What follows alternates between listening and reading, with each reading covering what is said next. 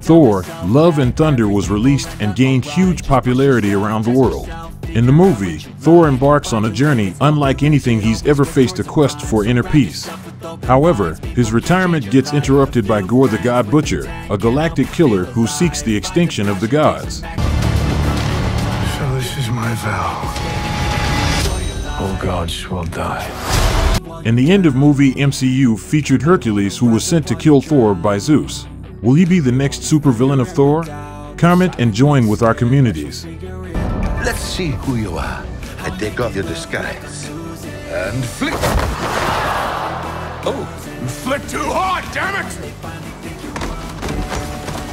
That is your chance to be ruthless.